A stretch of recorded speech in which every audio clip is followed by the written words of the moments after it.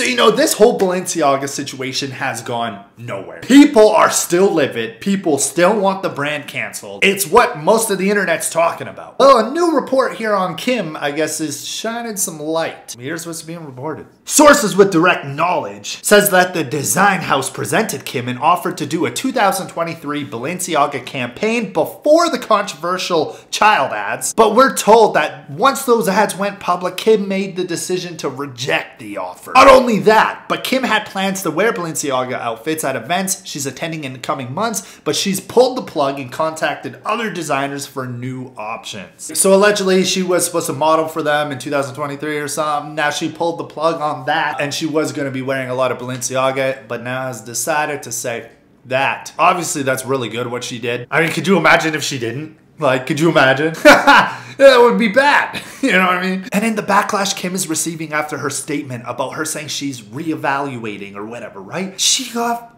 slammed for that. And she still hasn't put out another statement. Like, Kim, you gotta put out something else, man, because people are not letting that go. Thank you so much for watching, and deuces.